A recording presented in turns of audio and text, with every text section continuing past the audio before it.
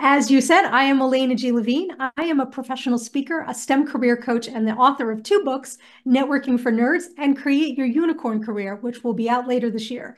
And speaking of your unicorn career, I am psyched to the max about today's panel because we assembled a group of talented, brilliant scientists who work in science philanthropy. And you may be wondering what that is. We're going to describe it in a moment. But the idea here is that you are not limited in your career possibilities and potential by certain pathways. You can actually find really exciting, joyful, and truly impactful, passionate, meaningful careers in the space of foundations and giving back, helping to advance science, helping to advance astronomy, astrophysics, and all sorts of areas in the STEM community. So today we're going to be hearing from these talented folks. They're going to talk to us a little bit about how to build your unicorn career in science philanthropy. As always, we're going to be taking your questions. Throw them in the chat. We're going to be providing lots of different resources and links so that you can begin to think about careers in philanthropy. And by the way, speaking of careers in philanthropy, we actually have several jobs. We're going to be putting links in the chat. Diane, if you could post those in right now, please. These are actual live job advertisements that are available for you to apply for right now.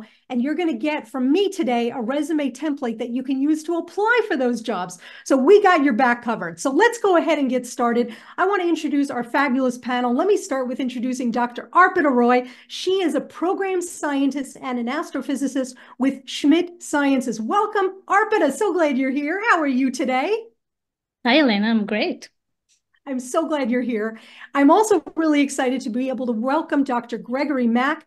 Greg is a science program officer in astrophysics and theoretical physics with the Kavli Foundation. Hi, Greg. How are you doing today? I'm doing really well and very happy to be here. Fantastic. So glad you're here as well. And last but not least, I'd like to introduce Dr. Andrew Feig. He is a chemist. He is a senior program director of the Research Corporation for Science Advancement here in Tucson, where I live. Hi, Andrew. How you doing today? Hi, Alaina. Doing great from sunny Tucson. Yay. I'm so glad you're here as well. All right. So what I'd love for you all to do is give us about a 1 to 2 minute introduction. We'd like to know, basically, let's start at the top. How do you define philanthropy and science philanthropy? Can you tell us a little bit about your foundation that you work for, your portfolio, and what you do for the foundation? Arpita, why don't we start with you, please? Sure. So I'll start by defining what I think of as science philanthropy, and it's going to be a relatively simple definition. I think a good way to see what the space looks like is to look at the website for the Science Philanthropy Association and the Alliance, the Science Philanthropy Alliance. And they have, 30 members and growing. And not that there are not other people doing science philanthropy, but I think most foundations that do it at scale and sort of talk to each other are captured there. At Schmidt Sciences, so Schmidt Sciences is very new. It's actually just about a month and 10 days old. We used to be a different foundation called Schmidt Futures, founded by Eric and Wendy Schmidt, and they decided that they really wanted to focus a lot more effort on science, and so Schmidt Sciences was born. At Schmidt Sciences, we have 5 pillars of interest, and you can see that on the website. And one of them is what we call the Astrophysics and Space Institute. So I look after kind of the activities of that institute, which at the moment are composed of several hardware and software platforms that we're building. So our philosophy at Schmidt Sciences has been not to focus on any particular subfield of astrophysics, but to build facilities that many different sciences can use. And I look after the projects as well, but I'm also starting to think about what the future looks like, or what the next decade looks like for Schmidt Sciences. So it sounds like it's a lot of nurturing programs, but then also, like you said, looking forward and thinking about how you can leverage the assets, the intellectual assets, the resource assets, even the network assets of Schmidt Sciences to better serve the community. Would that be fair to say? Yeah, that's exactly right. So I think some of it is, what facilities and data and funding can we bring, but then also are there other aspects that are missing, like connecting certain groups that would have a huge impact. And your portfolio, does it include fellows and awardees? Does it include infrastructure? What are you actually helping to fund and advance? So at the moment, we are funding about 5 projects that are building software, so big groups of tools for LSST, for example, for Rubin and other observatories. And then we're also actually looking at building facilities. So we've been supporting the prototyping of different observatory concepts. And we're exploring how we can see those basically to fruition. So at the moment, the astrophysics pillar doesn't have a fellowship, but I think part of the strategy we're thinking about is once we have those resources, can we support the people who work on them as well? I love it. Thank you, Arpita. And one of the things that I loved about what you said and about what the work that you're doing is it really is emblematic of the idea that when you pursue a career in science philanthropy, you are pursuing a career in science. You are helping science to happen and to advance and to move forward in the future. You really are a part of it, and you're leveraging your background as an astrophysicist to be able to understand what are the unique needs of this community so that you can better serve them. So I'm so happy for your success and happiness in your career. Greg, tell us a little bit, how would you define philanthropy, science philanthropy? Can you tell us about Kavli and what you do and what your portfolio encompasses, please? Sure. So I guess I can define philanthropy in terms of how we at the foundation view it in the sense of how we function and operate. So the Kavli Foundation is a private foundation that's based in Los Angeles, and it funds research in astrophysics, nanoscience, neuroscience, and theoretical physics. As you mentioned, I'm the science program officer for astrophysics and theoretical physics.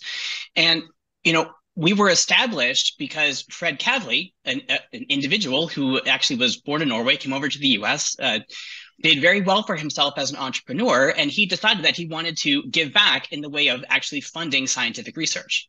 And so he picked these fields that we actually fund.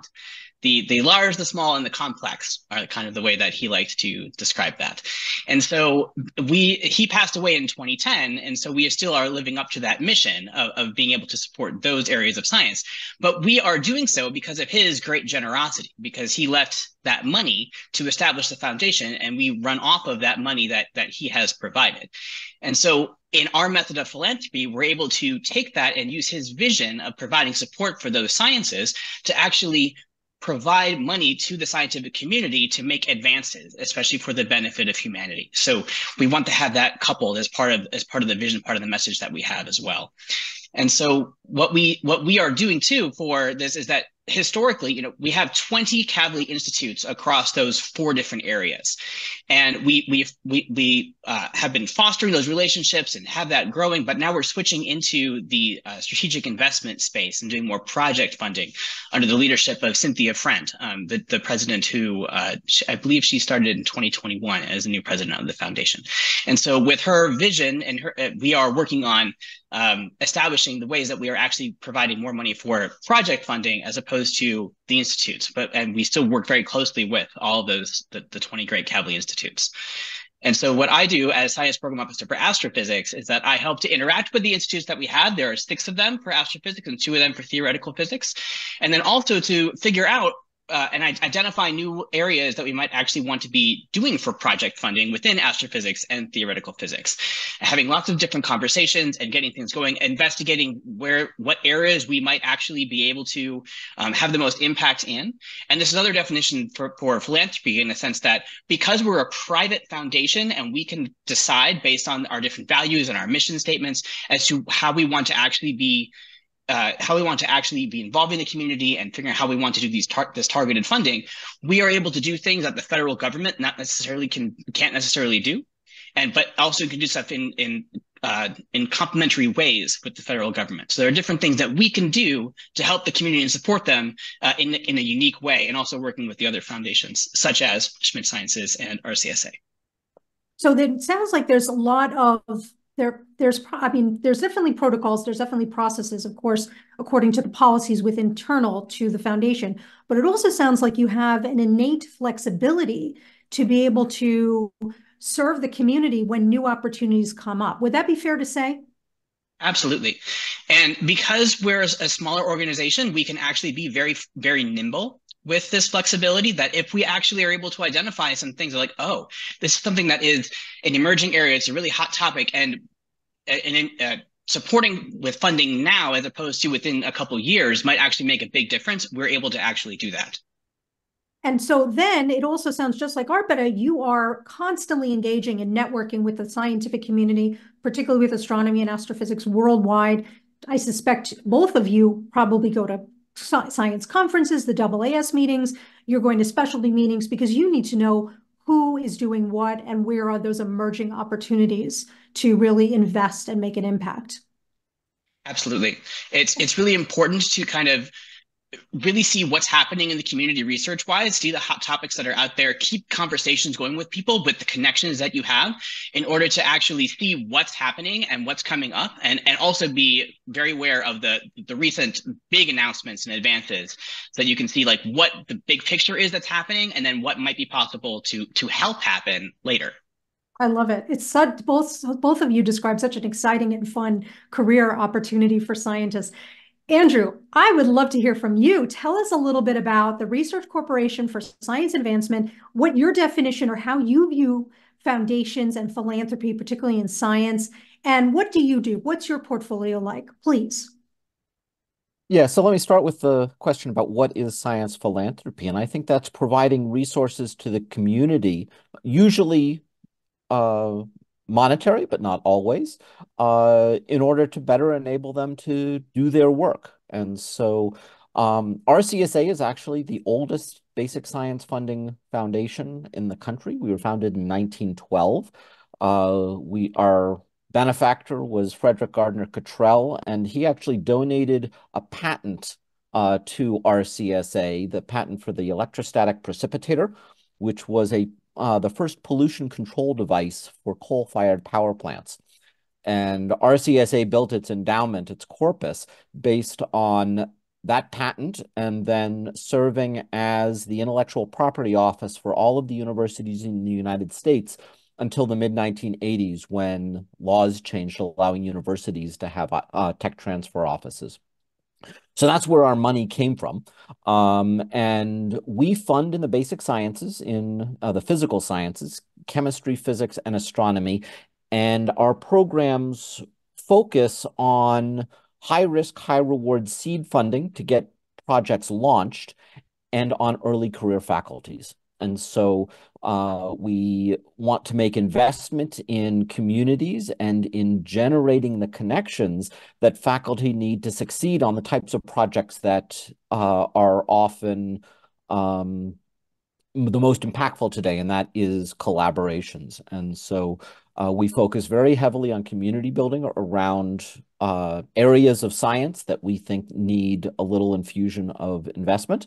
And we do that predominantly in my portfolio through the Scialog program. We also have a second program available to astronomers for physics, chemistry, and astronomy faculty. And that's an early career award called the Cottrell Scholars Award that my colleague Sylvia Ronco manages predominantly, but all of us in the office participate in. And so it sounds like also you have to be keeping abreast of different opportunities in your portfolio. Does it cover the Scialog program? Can you tell us a little bit about that? Is that just in chemistry? Is it across physics, astronomy, and chemistry? What does that focus on, please? It is super broad. So I would say my portfolio probably is broader than Arpita's and Greg's, in that our programming ranges from, and we ran 6 of these last year. We're running 5 of them this year.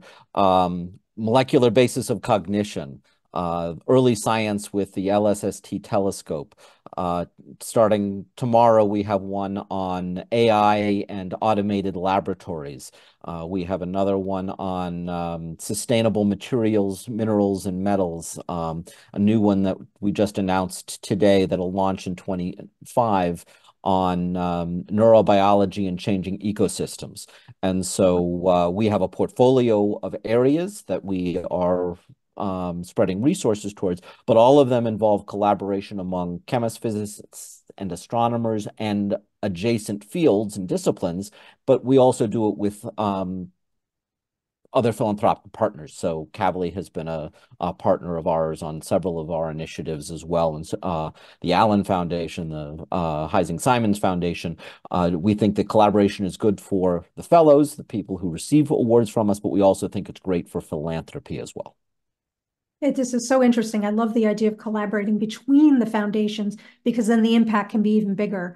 Plus, also, you have multiple eyes and multiple brains scouring the community for these opportunities, these trends, these issues, these pain points, which means that you can be even more active in solving them and be more impactful and supportive of these communities. The other thing, Andrew, that struck me about your portfolio and the work that RCSA does is the fact that because you do basic research, you are funding scientists who may not have as easy a time to get funding for their basic research from the traditional mechanisms, such as federal government and things like that. So you are really investing in the future of humanity's vast bank of knowledge by starting at the basic level. Is that sort of part of what drives you, like the idea that you can be a part of serving the basic sciences when other types of funders or investors may be more inclined to invest in the implied, where there is a direct correlation to an immediate return on that investment? Yeah, so I think that's accurate. And so, the resources that we can provide, we want to magnify by making groups of scientists ready for the funding that might come from more conservative federal agencies, for instance. If you don't have the preliminary results to get an R01 or an NSF grant or a NASA grant, there has to be a mechanism to launch those ideas. When you are a very new assistant professor, you have some startup funds, but beyond that, how do you identify ways to start a new project? How do you find the colleagues who are maybe outside of your discipline? And so a big part of what we do is that networking, that bringing together people from outside of your space that you wouldn't meet at a AAS meeting or at an ACS meeting or an APS meeting, so that we curate those communities, bring them together into a room and have a mechanism to get you to start talking, so that this leads to new science and new solutions for societal problems. I love this. And it also really goes to the point that we're talking about how the foundations themselves actually complement other funding mechanisms in society. Here you are helping to fortify the early career scientists so that they can be better equipped and better credentialed in a certain respect to be able to get federal grants and so on and so forth. This is super interesting. I wanted to remind all of you, you are welcome to throw your questions either in the Q&A or in the chat. We're going to be here to answer them. We've talked a little bit about your portfolios and your foundations. Now I want to shift slightly. I want to hear about your careers. How in the heck did you realize that you could get a job in science philanthropy? So Arpita, tell us a little bit about your origin story. How did you learn about this career space and how did you get your job, please? So I actually didn't know very much about this career space. I knew of philanthropy from being an instrument builder trying to get funding for instruments. And so I was, happily on the academic straight and narrow. I was at Space Telescope commissioning the James Webb Space Telescope. And Schmidt Futures at the time reached out on LinkedIn. And so, have a LinkedIn. Other people use it outside astronomy a lot. And honestly, I thought it was spam at first because the job description sounded too good to be true.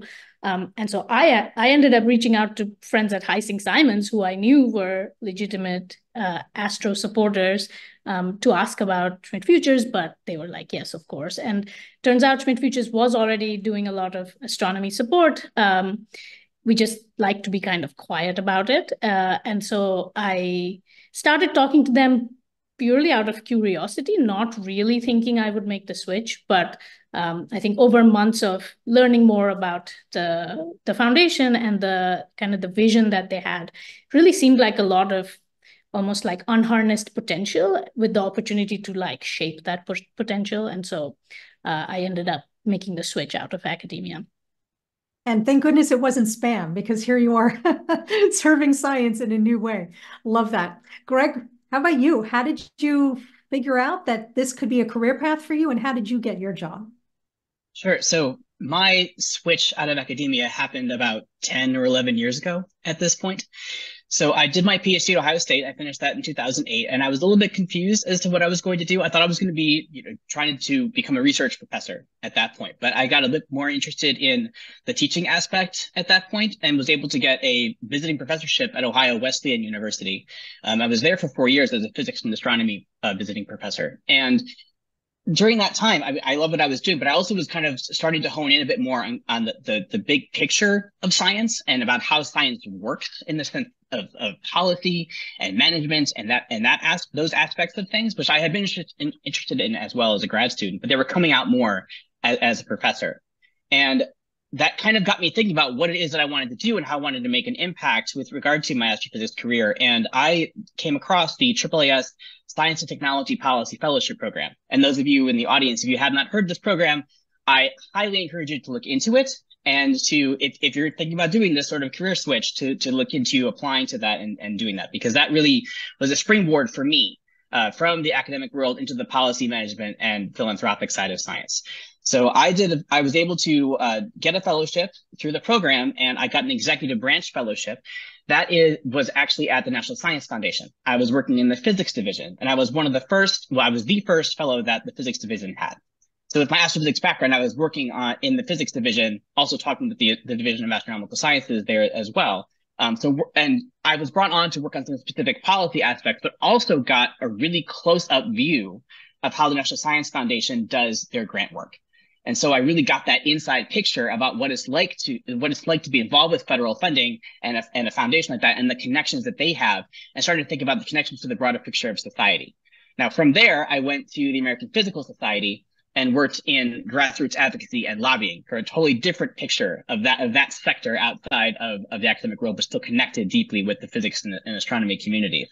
And that was extremely interesting. And I learned a lot about that different aspect of the public sector, if you will, for how physics and astronomy fits into that. And I wanted to start getting back into the science, but I felt like I got a little bit too far away from it in that role.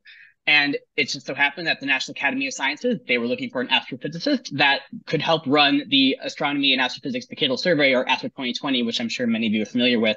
I was one of the 2 main staff people that helped run that entire program, which got me another big perspective into the big picture of astronomy and astrophysics for the US and also that connected globally. And thinking about when that was over and what I wanted to do with my career, and thinking about all these different aspects, I realized that I could have a different impact and a more direct impact if I looked at the philanthropy space. And I already had some connections and instructions and conversations with people leading up to that, especially going back to my days at NSF. And when the Kavli Foundation had an opening for a science program officer astrophysics, I'd already known the Kavli Foundation, like in my head. I had their branding. I had been exposed to them in many different ways. And I was like, I would love to work for them. And I applied for that, and I was luckily able to be in this position now. And being in this sector, this philanthropic sector, I feel like I have definitely a more direct connection to the science and a more direct way to make an impact than potentially any other positions that I had before. And it's interesting. So how many years did you do a postdoc then, or did you go straight into being a visiting professor after finishing your PhD? I had a small stint as a lecturer and then went straight to the visiting professorship. So I did not do a postdoc. Okay, so the entire, since you finished your PhD, how many years have you been in the working world? 16. 16 years. And how long have you been now with the Kavli Foundation? A year and a half. Okay. So it's interesting to see, first and foremost, that you came in from this unique background of the policy. I'm so happy that you were able to enjoy and find out and prosper in the AAAS Science and Technology Policy Fellowship Program. We threw those links into the chat for all of you because this is a phenomenal program. People who participate in this go into a diversity of very enjoyable unicorn careers across all different sectors. And you might not have even thought, the audience might not have even thought, that pursuing a background, having a background in policy could actually enable them to be successful in philanthropy. So it's great to see that uniqueness that you have and have had in your career, and also the progression over the 16 years. Andrew, how about you? How did you find out about philanthropy? How did you find out about the Research Corporation? And how did you get your job? So I've known RCSA for a long, long time. I was actually for a long, long time. I was actually a control scholar in 2002 while I was on the faculty. Um, Spent 20 years on the faculty, going up through the ranks. I had been funded by RCSA in many ways, served on a couple of their internal committees and boards. Um, and they found out that I was on the market for academic leadership positions. So I had just finished a 4-year stint as an associate dean at Wayne State, where I was most recently on the faculty, and was being headhunted and recruited by other institutions. And so I got a call from them that was, would you potentially be interested in doing this instead? And a month later, I was signing on the dotted line, and 3 months later, I moved. So it all happened relatively fast. One of the things it was, as I looked at the other program directors who I'd known very well, we're a small foundation. We're only 14 people. There are 5 of us with PhDs. At the time that I moved, the 2 other senior program directors had been on staff for 18 and 20 years, respectively. So my look at this was, if I ever want to do this, I should jump now, because these positions might not open up again in my career. And so have not looked back, have really loved the position. And yeah, so it was sort of a unique way to get the job, in that it was a direct hire. But we do open searches for positions when they're available. But it's also interesting. So first and foremost, your relationship with the Research Corporation goes back decades, because you had this fellowship. So that was already implanted in your mind, the significance of this. And you participated as a faculty member. Your career was as a faculty member. So this is the next generation. This is Andrew Feig, the next generation of careers, in the sense that you're in this next type of role. And it's so useful for all of us to remember that if you choose career X, you do not have to stay in career X. I mean, we saw that with Arpita, we saw that with Greg. So this is a really valuable lesson. Thank you for that. We're getting some great questions in. Keep throwing those in. We will address as many as we can get to. We actually have one question that just came in. I want to address this. This is a very interesting question. We got this question from somebody who wants to know, do remote jobs exist in science philanthropy? And how do you work around the limitations of foundations requirements to get 10 to 15% indirect rates to get projects off the ground? So who would like to address this question about remote jobs and the indirect rates, if you can? Really interesting question. So I can, the remote aspect, direct rates aspect, but I actually am a fairly remote worker. And there actually are several on the staff as well for the science team. And that was something that it's very foundation dependent, organization dependent, to the culture, as to what people are able to think about potentially doing. So this was a new thing for the Kavli Foundation, that it was a few years ago that they decided to think about the aspect of potentially having remote workers. But what that meant was negotiating how much time was remote and what that meant for coming to the office and for travel and things like that. So I go to the office in Los Angeles. It depends. It's either every month, or at one time it was twice a month, or it's like every couple months. It kind of depends. And then there's lots of travel for conferences and meetings, as we already mentioned before, that going to those events and interacting with people is extremely important for staying on top of things. But one of the reasons why this works, and why this works for myself and for some of my colleagues, is because we talk a lot together online. And so we either have meetings, or we just are in constant communication. And so we're able to have those connections going and make them intentional. That actually allows us to be successful at what we're doing. And it's still kind of a work in progress for the foundation, and addressing it's evolving and figuring out how that works. But that's going to be very different for all the different science philanthropy organizations out there, for their own individual cultures and what works for them. And it's going to be an individualized thing. And I suspect it also might depend on the individual job need, the time that the job becomes available, and what the talent, what the market of the talent can provide.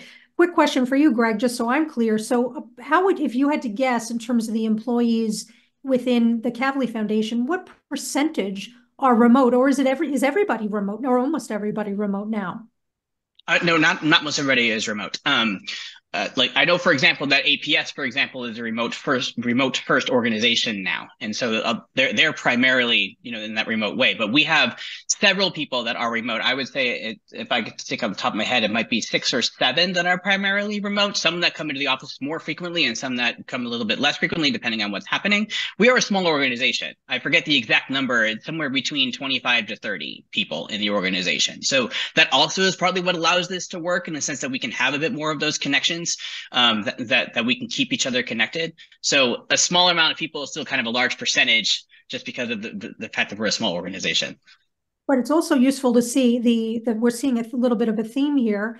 Small but mighty teams, which means that you're able to spend more money supporting the science and the scientists as opposed to overhead for the employees, which is very interesting. Right. Arpita, within Schmidt Sciences, what's the policy for remote workers there? So we are hybrid. We're in the office 3 days a week. So our founders really value in-person time for at least some of it. And I'll say it's actually been nice post-pandemic to meet the people that I work with. When I was at Space Telescope, I spent the whole time never meeting anybody. So we make it work. We kind of get the quiet work done on the remote days and then try to fill in the meetings on the in-person days. I'll also take a stab at the overhead question. So I think what I'll say is I think most overheads are actually negotiable, and we do negotiate those things to try and get as much for our grantees as possible. Most of it goes to them, but then of course there's infrastructure that universities need support for. And so often we will, instead of having a black box overhead, we will have them break out what constitutes the overhead so that we can actually support things that we agree that the project needs. That's excellent. And could you just give us a definition of overhead for those of us in the audience who might not even be familiar with that word yet? What do you mean by that exactly? Okay, this is not going to be a legal definition, but an academic definition is, so when you send money to a fellow or a group that you're funding, you usually have to send some percentage to the university to support that person. That goes into longer term structural things like buildings and chairs and computers, and often are quite disentangled in time from when the research is being done, but is part of sort of the tax you pay to the university for housing the researcher and the work. Excellent. Thank you very much. Andrew, how about in Research Corporation of Science Advancement? Is there a remote? Is it hybrid? What is the culture there like? So I would call us hybrid at this point. So like with Arpita, our offices are physically open 4 days a week, though most people are only in the office 3 days a week. That doesn't mean we don't work on Mondays and Fridays, but we do it from home. We have a flexible policy. If I want to be distant telework, I can get permission to do so. So to work from California or Colorado but there's the expectation that we're around. We do a lot of convenings. And so those are held in Tucson for practical purposes, and that it's easier to hold these convenings near where our offices and staff are. And so the other thing to think about is that we do a fair amount of travel, as Greg indicated. And so while I am physically located in Tucson, I am either traveling or at our local convenings 30 to 40% of the time. So yeah, we have office work, but it's sometimes a less significant portion of the job. And then in terms of indirect costs, yeah, I have a slightly different perspective than Arpita. This is the administrative cost of the university of managing a grant. And so we cap ours. We're at 10 to 15%, depending on the program. And in terms of that, we're not going to enhance that because we recognize that we need to pay the university for the grants team that manages the award, but we're not paying into other parts of the university infrastructure on small start seed grants. We're not paying for buildings and things like that. It's mostly grants. That's helpful to know. Yeah, thank you, Andrew. So we're getting so many great questions now. I want to shift this to get to as many of them as we can. We're getting a question. This question's super interesting to me. What are your top tips for applying for and interviewing for jobs in philanthropy, particularly for those who are coming from an academic background and want to make the transition, but I would say even for other people related to that, that's the question, but related to that, what are the skills and experiences that if I'm applying for a job in philanthropy, I really want to make sure I'm highlighting? So who'd like to start with that question? Such a great one to be able to answer. I'll go ahead and bite. Please. So I'd say the ability to be broad and far-seeking and have that longer term perspective on the science is super critical. Because my portfolio is not just in my area of expertise, I may be reading an astronomy or dark matter proposal today, and tomorrow I'm reading something on the gut-brain axis. And so building that breadth of experience is super important for our foundation, where all of us are expected to have some level of breadth and be able to handle both convenings and proposals across that entire space. That doesn't mean I have primary responsibility for astrophysics. I have a colleague who has that experience, but we do have to have the wherewithal to go that full breadth. And then towards the other part of the question, I think get to know the foundation, know what they're interested in, know what their culture is, speak to people who have interacted or been employed by the foundation to really get a sense of what their interests are. There is a huge difference between foundations. The Alliance now has 40-ish foundation members, and they vary from very established that don't have family members who are engaged in like ourselves, and others like Schmidt, where Eric and Wendy are still very much involved. And the flavor of the foundation is dependent on whether it's board-driven or family-driven in that regard. And that helps. Very, very useful. Thank you very much. Arpita, how about for you? What if I'm applying for a job, what skills and what experiences should I be highlighting? And what are your top tips for applying for these types of roles? Yeah, so first I'll say I think astronomers already have a very wide range of skills. So often you don't need to go out and get new skills. I think often you need to just reflect and recognize the skills that you do have. So I think for me, a lot of what it comes down to is using, the sum total of my experience doing different things in astronomy to make sort of quick assessments on whether something is good, if it has, big flaws, and then honing your instinct on what, a lot of what we do is take risks on ideas, right? This is one of those flexibilities that Greg was mentioning. And so there are risks that are worth taking and ones that are not. And so, with minimum data, how do you go from this is a good idea, but it's not going to go anywhere versus like, this is the path of the future.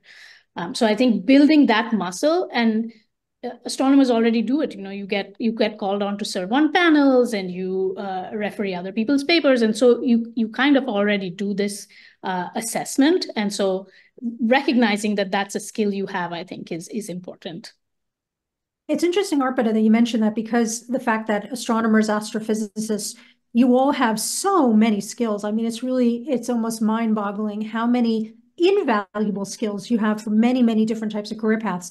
But in my experience as a career coach for astronomers in particular, but also physicists, chemists, all sorts of different STEM fields, astronomers in particular, they tend to undervalue themselves and therefore undermarket, undersell, and also underexplore for careers. But as you just described, you're getting communication skills, scheduling, project management, event planning, business skills, leadership, team building, communications. You're getting all of these skills just from being in astronomy, from just doing astronomy.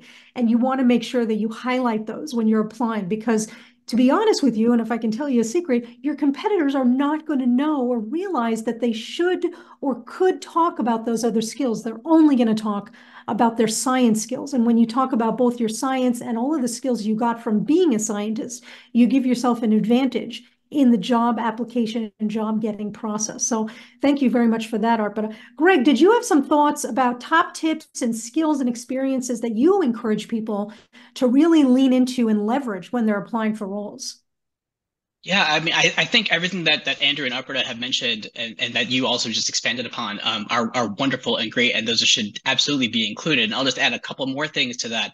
And that is, being able to show that you can see the big picture, the broad picture of astronomy and astrophysics. As Andrew was kind of mentioning, that building up that breadth of experience that you might have, but also being able to see kind of the bigger landscapes that you might be able to know the different parts of astronomy and astrophysics and be able to address those different things, but then also have a willingness to be able to talk to others about those parts that you might yourself not be quite an expert in, but then be able to learn or bounce ideas off of or ask, hey, what about this?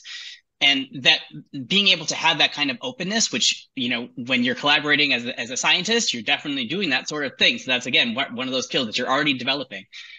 Being able to do that, and also building up the connections of people that you have in different parts of the field to be able to reach out to them and talk to them about those different areas. That's an extremely important thing, especially as I was talking about before, for how we're exploring different things, is that you need to be able to talk to people throughout the community in the different aspects. So being able to show how your interactions with those people, the conversations, the fact that you are interacting and that you're willing to have those sorts of conversations and engagement, I think is really important as well. This is very helpful. So we've heard a little bit about how we can leverage a career number one, career number two in academia, and in being a researcher in policy, into a career in philanthropy. But we're getting a couple of questions from people who want to know, what types of opportunities are there available for me if I'm early in my career? Maybe I'm finishing on my PhD and I want to pursue a career in science philanthropy, or I'm in my postdoc 1 or postdoc 2 and I realize, being an academic or a research scientist in my discipline is not exactly aligned with who I am, but being in science philanthropy could be. Are there opportunities for early career folks to engage in this community? So the Science Philanthropy Alliance does have a Science Fellows program, which is a career transition. Most of the folks who have been science fellows, they get placed with one of the philanthropic foundations. I know Kavli has had them. I don't know if Schmidt has, but there are the Dana Foundation has. So there are a number of these out there, and that's the wrong link. That's not the RCSA Fellows. That's something different. This is it's called the Science Fellows Program. And it's open to early career scientists straight from the PhD or from a postdoc. Within the Science Philanthropy Alliance. Now, that is a brilliant idea, and whoever came up with that, I'd like to give them a cupcake, because how amazing is it that they actually create an opportunity for mentorship, and it's truly an on-ramp into the career space of science philanthropy. So that's really wonderful. I hope you will all consider taking advantage of that. Greg, Arpita, did you have other thoughts about how early career folks can find the on-ramp into your foundations? Yeah, I'll jump in. So we actually have 2 positions open at the moment for earlier career folks. So I'm looking for PhD plus 2 years. That's not very strict. So, if you have 1 year, 8 months, you can still apply. And so I'll say there's a lot of questions about how to have a position in philanthropy, and there's quite a few philanthropies, but most tend to be small. So I'll say also that they are rare, but they're not so rare that you can't keep an eye out and find them. So we tend to have this tier of kind of postdoc level or early like assistant professor level science associates, and we're hiring for 2 of those in astrophysics at the moment. I'm looking kind of for instrumentation strengths and/or data analysis. And we also probably will have more senior positions available. So I'll say it's not that there are only senior positions. There are certainly also early career positions. It sounds like for just like within this sector, as is the case with so many other sectors, the earlier you get started by networking, by building win-win relationships with people, the more your ideas, your background, your passion, your talent, your intelligence, and your brand, your promise of value becomes solidified in the foundation representative, so that when there is an opportunity, they think of you, and when you need an opportunity or want, you already have an ally within the borders of that foundation and within the community. With that, Greg, what's your thought on that? Is that kind of like how you think about it? Even so, an early career folk could actually start now, even if they don't get a job immediately, they lay the groundwork now so that in the future they would potentially have an on-ramp. I completely agree. And I would say that there's a couple of different ways that I can think of right now to be doing that. One is that if you're in grad school and your PI gets an award from a foundation, you can talk to them about how they did that, or someone else in your department, or someone else that you know. Talk to them about how they went about getting that award and what they know about the foundation and how their interactions are, so you can learn more about that space. As Andrew kind of already mentioned, each foundation is different. And that's one surprising thing that I've found, from working in this space, is that every foundation has a different mission. Every foundation has a different culture. Every foundation has a different way of doing things. And so each one will give you a different piece of the bigger philanthropy puzzle, basically. So that's one thing you can do right now if you're a grad student, for example, in that.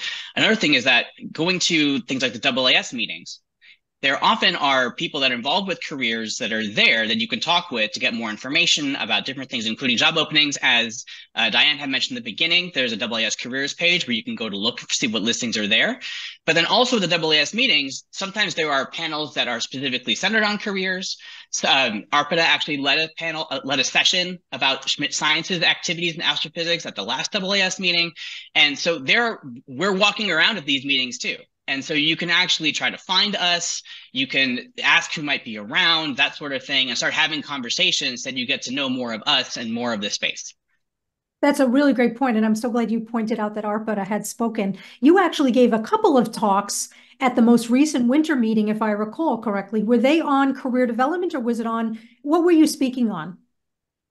So I was on one panel that was about international students in astronomy. That was really interesting. That was set up by the Bacall Fellow at the AAS. So I think we're trying to make that into a committee eventually. I think it has to become a working group first to support really the large population of international students that and researchers that make up the workforce of astronomy, even for the AAS. And then the other one was a Schmidt Futures focus session where we were highlighting the projects that we're supporting now and sort of talking about this future, which we're still figuring out, which is that we're starting at this, platforms that support software and hardware, but where do we go from here? Kind of posing this question to the community in the anticipation that we'll engage with them more in the coming years. So the point is that you all are where we are. In other words, you're at the conferences, you're in the communities, you're in the spaces and the times that we're occupying. And so, Arpita, if I was interested in science philanthropy and I was at the AAS meeting, it would be really smart if I attended your talk and then went up to you afterwards and introduced myself and said, I'm, finishing on my postdoc at the University of Arizona, and I'd love to learn a little bit more about science careers in philanthropy. Arpita, if I went and did that and said, can we have coffee? Would you be okay with that at the meeting? Yeah, not me personally. I mean, maybe me too. And I'll say, Greg and I met in person at the AAS also. We had a little philanthropy lunch. And so if you had come up to me, you probably would have met Greg and a few others as well. So, yeah. Wow. Okay. So the networks continue. So people were asking how you find out about these opportunities and connect with people in these foundations. Watch your community. See who is speaking. And when you see next to their name that they're speaking from the Kavli Foundation or Schmidt Sciences or RCSA or X and Y and Z Foundation, go to those sessions and then introduce yourself, because you never know where that can lead. Andrew, did you have any other thoughts that you wanted to share about this particular? I think the networking and getting to know people in the foundations you're interested in potentially seeking employment at is super important. Network. Absolutely. We are getting close to the end, and I want to make sure that everybody who wants that resume template is able to get it. So I'm going to show you a slide really quickly, and you can go to this website, talk.ac/Alaina G. Levine. You can either take your phone out, picture that QR code, or go to talk.ac/Alaina G. Levine, enter code foundation. We're going to ask you a few questions so we can get feedback and see what we can do to serve you with additional webinars on career-related topics. But then we're also going to be able to instantly send you that resume template so you can use that for career planning purposes.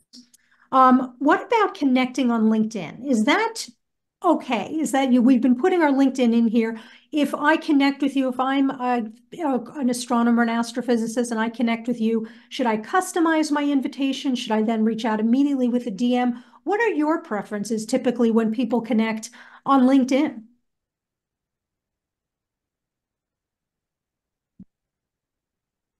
I know for me, I am fine. It used to be that we would always customize the invitation. I think it certainly is appropriate if you are early career and you want to connect with somebody to learn about that sector, that organization, that career path, to say, dear Dr. Roy, my name is Alaina Levine. I'm doing my PhD in astronomy at the University of Arizona with an expertise in gamma ray bursts. And I see you're with Schmidt Sciences. I'd love to learn a little bit more about this career path. Would you be open to an informal conversation?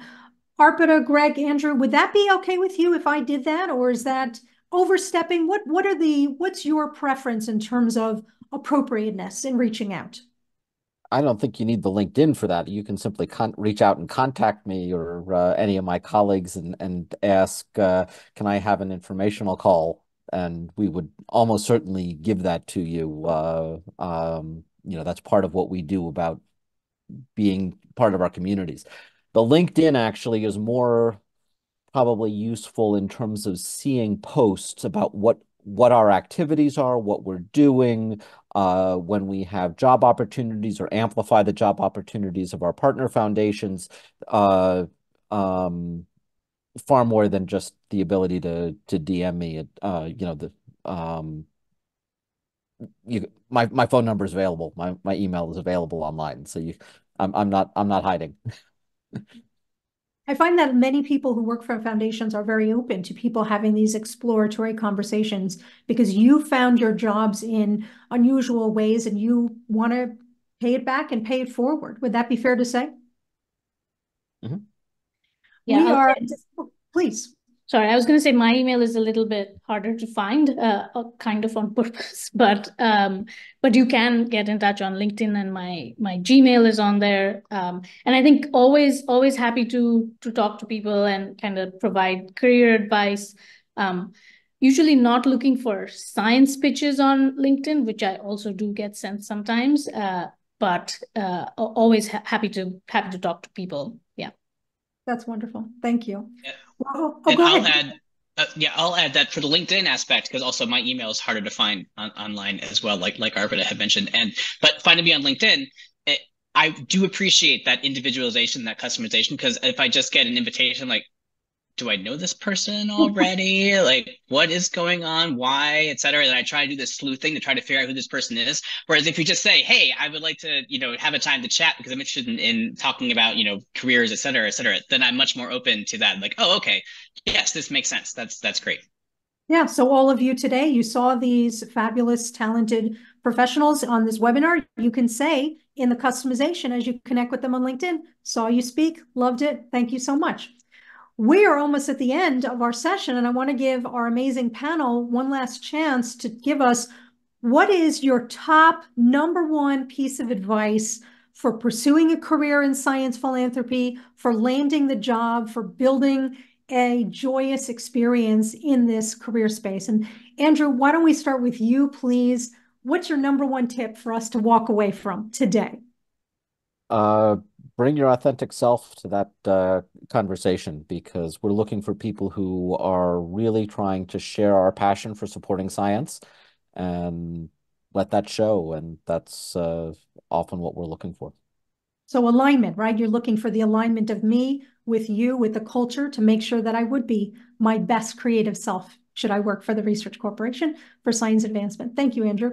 Greg, what's your final piece of advice, please? So I'm going to say something I said before, that if you're looking to get some experience in this area, then I really encourage you to look at the AAAS Science and Technology Policy Fellowship Program. I'll mention also that my colleague, Stephanie Albin, who's the science program officer for neuroscience at the foundation, also did this fellowship. She actually started, we overlapped very, very slightly, by like a couple months or something like that. So it's extremely positive program. It's a great springboard into a whole different arrays of different careers. You might find something you didn't know you liked. And there are related adjacent other types of science policy fellowships that scientists can pursue. In fact, the American Astronomical Society has its own science policy opportunity too. So I'm so glad you shared that. Arpita, last but not least, lay it on us. What's your number one tip? Okay, so I think my number one tip is to think big. I think often when we're in academia, we kind of shut down parts of our brains because we think there is not the resources to support certain kinds of ideas. But I think the biggest like freeing experience I've had in this new job is that I really think in a much more unconstrained way now. And honestly, so can the people still in academia. So I'm trying to kind of unlock this part of everybody's brains again, because I think starting unconstrained can help you see what you really want to do. And then you can figure out how to leverage your resources, because it's often not a question of, the funding bucket should then dictate how you start thinking about a project. And so I'm in a very privileged position where I get to, kind of remove the resource question and think about the landscape. But I think that kind of thinking is very energizing for the field in general. Absolutely. And it's needed for both the field and for the support of the field. So, and who thinks bigger and better than astronomers and chemists? But you all have the ability to do this type of work. So Arpita, Greg, Andrew, this has been a real pleasure. Thank you so much. Can we get a huge round of applause for our amazing panel? It was so refreshing to hear from you and get your advice, and your honest contributions really got my brain moving and thinking about what else we can do in building our unicorn career. I want to thank my amazing pal, Diane Frendick, the Director of Membership at the AAS. If you have any questions about joining AAS, please see Diane. She is amazing, and her whole talented team can help you.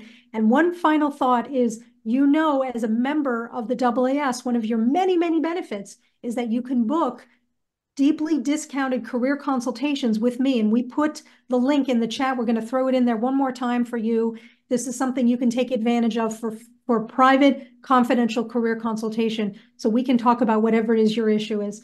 Thank you all so much. Diane, did you have some final thoughts, please? Just one thing, that our next career webinar will be tentatively scheduled for the 19th of June. So see you then. Thank you so much, everyone. Have a great rest of your day.